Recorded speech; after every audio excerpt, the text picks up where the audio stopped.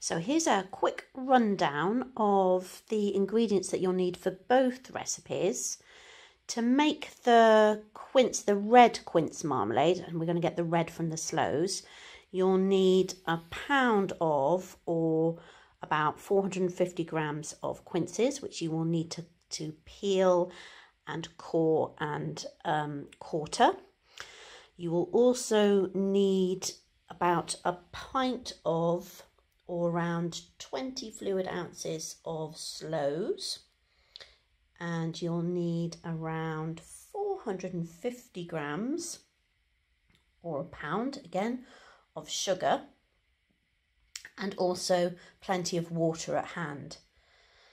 Now, to make the quince cakes, you'll just need again a pound or 450 grams of the quinces, again peeled and quartered and cored.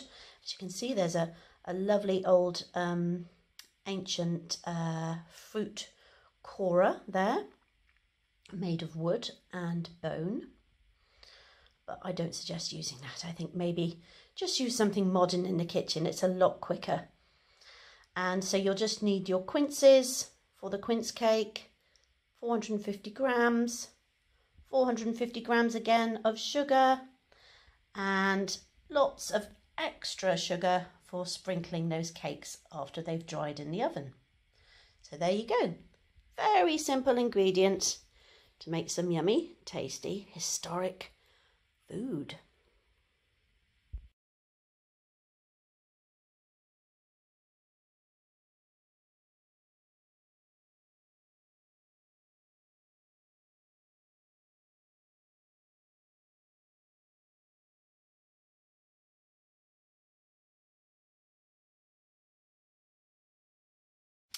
So I've got my pound of quinces peeled, pared, chopped and soaked, and now I just need to add them to the pound of sugar, which I am weighing out here with my lovely old trusty antique scales, and that's a pound weight, so we're nearly there.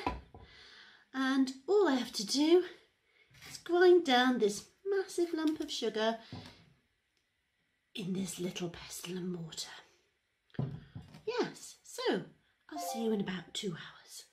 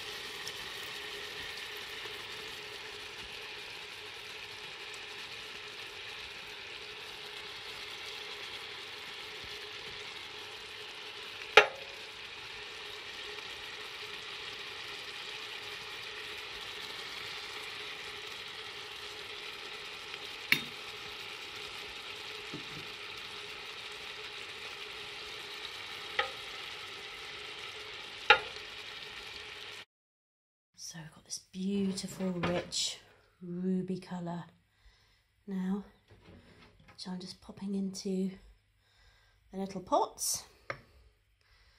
Oh, a bit messy. Didn't do that very well.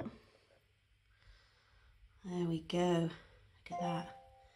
Absolutely scrumptious. Let's just move that out of the way. Next, lovely colour, and it smells absolutely gorgeous.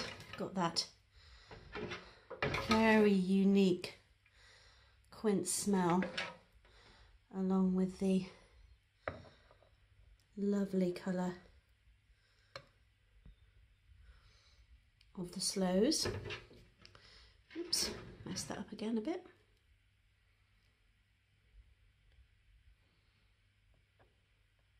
There we go, and it goes.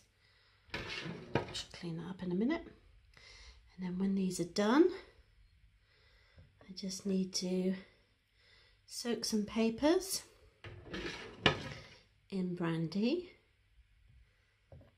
and then we can seal them nicely, and that will preserve them for quite a bit of time. Absolutely fantastic. That looks delicious.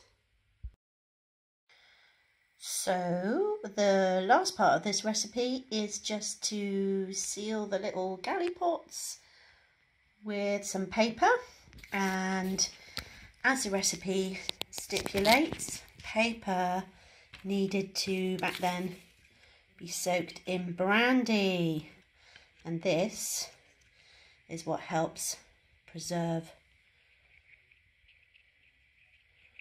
the marmalade, keep it for a long time. I think people probably don't realise just how much paper was used and has been used for hundreds of years to seal and preserve things, just like we use and cook on, and to hold things, wrap things in parcels. This isn't a modern thing that we do with baking paper. This is something that has been going on for centuries. I'm not making a terribly great job of this, and you might find that your paper wants to be a little bit bigger, but I'm just doing this now just to demonstrate quickly what the process would involve. And you can buy like old parchment and vellum online. It's not a problem. Or you can probably try recycled paper. A lot of paper then was simply made from bits of old rags and material that was recycled. So there we go. There's our little pots of marmalade. And as I said, you might want to use a little bit more paper than I have. I've just put these over the top, and then I'll deal with them later, and then add some, if you want to put a bit more paper on, and then tie them around with a bit of string. But hopefully you get the idea, and they will be sealed for, I don't know, a good amount of time. I expect they'll last a good few weeks. They probably would ordinarily last a good few months, but I haven't done the best job. But it does show you what you need to do as far as the recipe is concerned. So there you go. There is your red quince marmalade.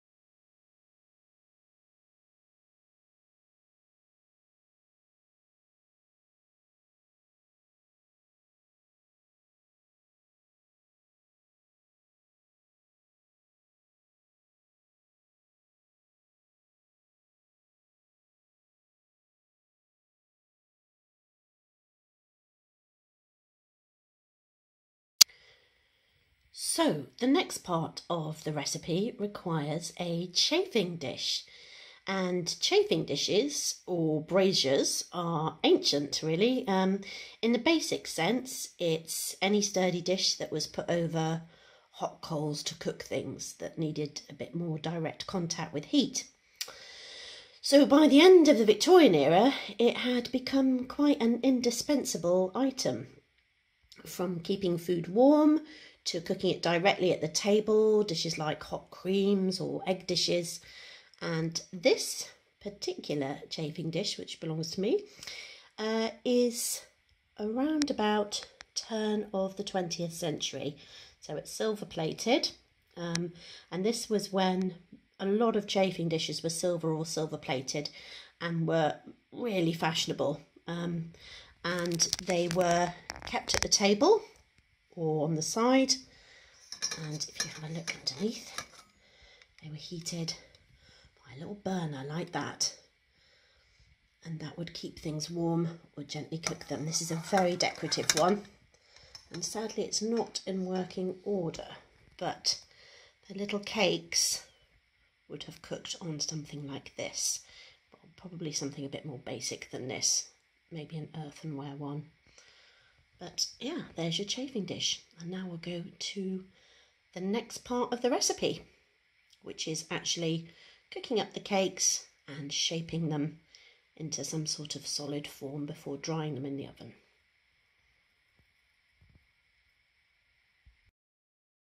So I've added equal weight in sugar to the quince, just gently giving them a little stir, just heating them up before shape them into the cake shapes, cake in the loosest sense of the word, remember, and dry them in the oven for the next stage of the recipe.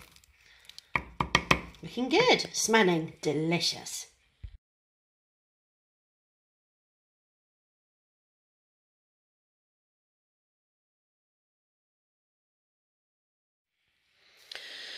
Well, hopefully you haven't all fallen asleep after that and you've got a bit of inspiration for some new ideas to cook with quinces from some old recipes. If you like this film, please do like and subscribe to the channel, and you can find me on social media, on Twitter, on Facebook, on Instagram. Just look for Museum of Kitchenalia. And if you are really into the history of food, which is great, I should reiterate that I am a postgraduate historian. I've got years of experience and I've worked in a lot of museums, some of the biggest and some of the smallest too. And I've got a whole pile of books that I've written about the history of food. And in the next slide, you will see a picture of all of those that are available, including 2 that are out next year. So yes, I've been very busy indeed. If you do want to buy the books, please do go to Amberley Publishing or Pen and Sword Publishing or Prospect Books or online for all those fantastic retailers online. And of course, in the high street, do support your high street for books and anything, basically. So that's about it from me, really. And really hope to see you again next time for the next one. So for now, bye-bye.